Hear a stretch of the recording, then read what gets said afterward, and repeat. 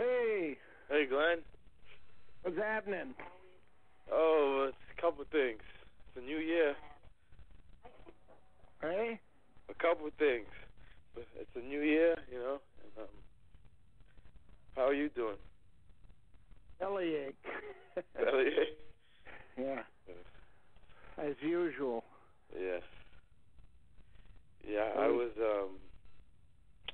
from New Year's Eve to day before yesterday, I was, going to, the whole funeral process for a friend. I was friends with this guy since, I don't know, 7th grade. And, he was on the news. It was all over the news. He, was in the military, and they were on foot patrol in Afghanistan. Supposedly there was some type of meeting. There was supposed to be a meeting with the leaders. And I guess it was maybe an excuse or something. But a guy came in on a bike with a bomb on it and killed him and 5 other people. And it was this big event they had for this guy. They shut down the street. There's state troopers, the NYPD, Long Island police officers. They had helicopters. They had all these different huge things. And I don't know, I'm sitting there, my point of view of the military, and I know what their whole thing is. And, they look at my friend, everybody's saying he's a hero, but, I don't know, I look at him more as a victim than a hero. And, but yeah, well, that was military are made to hang up their brain with their hair when they enter. Yeah. And without hair, there's not any individual thinking going on, so yeah, you have to somewhat excuse them. They have agreed not really to think about anything but their orders. Mm-hmm. And I guess that in a war situation, you couldn't have it any other way. Mind you, if the people who are waging the war are not, in fact, doing it for the right reasons, which would be for the benefit of the survival of your country, but are, in fact, working for a third party, such as many of the people in the police and border guards are doing now, working more for whoever directs the gene pool mixture that is required in any place in order to guide it from within by the implant of sleeper cells. That's a different story. They should be charged with treason. Yeah. And the people they've directed to do that also have to take some responsibility. In any event, how's Jenny? That's another war. How's Jenny, by the way? Is she Well, Danny told you what the cell said, that we put out a call on your site for assistance for Jennifer, and even though it gets 2-3 dozen hits a day, not a single person, not a single entity has responded. So they've basically told us to drop out and start planning a different type of site and give background information on what's happening to the new place. But it has to be with ordinary people. Your sites seem to attract a group of people who are more likely to have caused the problem than want to repair it. So, at this stage of the game, I'm withholding any other comment on Jennifer, or me for that matter, but I wanted to make sure that you understood it has nothing to do with you or Danny. You both have been helpful, but your site has not. Yeah, I've been, like, when I last spoke to you, I was just starting to work at a job, and I worked there for 2 weeks, and they let me go because it was a job where we were basically like environmentalist lobbyists, and we would go from door to door canvassing people's houses. And I didn't agree with the job, so my heart wasn't in it, and I didn't make enough money for them, so they let me go. So and now I have kind of like a job where I work as like a cameraman for a guy who makes shows for like cooking shows for the Food Network, and it's like once in a while, like maybe like once a month they'll call me. Yeah. They only pay you like $100 a day. Yeah.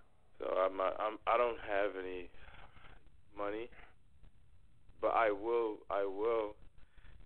try to send money. I don't know. I guess. Well, I wasn't intending this to be about you or Danny. I know your circumstances, and they're not much better than ours, or maybe even. Well, worse. hopefully this year, that's one of the things I'm working towards this year, is to have a steady source of income. And if I can have a steady source of income, then I'll be able to. Well, Jennifer will need the support of a legal team. And, of course, you've seen my list of stuff that requires a legal team. Yeah. And until there is funding to begin the process with a leader of a legal team, I guess is what you start off with, and then that individual, male or female, starts to add to what they need. But we need a lot of letters to be sent out that are preliminary to lawsuits. And until that happens, there's $500 million in development money for this site, the cell says, is available once we make sure that that money is not going to be in a place where there are thieves all around, at City Hall, at the police, at the hospital. Everybody at Hydro Bell are considered to be, at this stage of the game, criminals. Some are worse, they're called hypocrites, and some are worse than hypocrites, they're called control freaks. And until we clarify that we will be allowed to invest in a development here on the site, the cell is holding back. There are apparently 50 private investors, each willing to put up $10 million. But we gotta clean up our act so we don't end up like we did in Hull, with the mayor asking for a 5% cut on the project, with federal cabinet ministers asking for a cut for them. And if we can't be assured that, people here are going to be supportive and not demanding, and certainly one of the ways they could be supportive is to write to the Prime Minister and demand that Jennifer be brought back. She was taken out at gunpoint in the middle of the night in a place where she had no option. It was Ottawa Carleton Detention Center, which is classified by the Cell as the worst prison in Ontario, if not in Canada as a whole.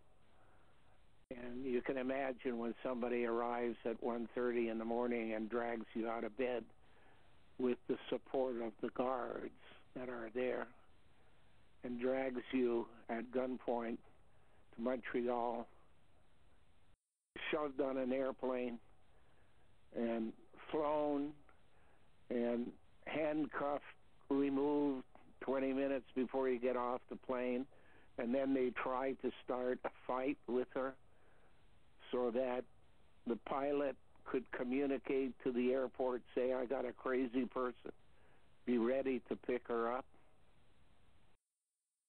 And then getting off the plane and the police being there in droves, asking her questions to which she had all the answers and said, I think we got the wrong person for being crazy. It's more these two who brought her here that should be arrested.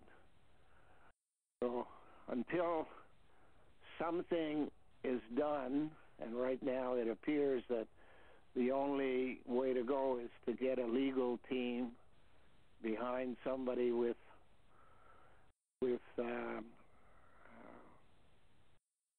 the ability to fight the system.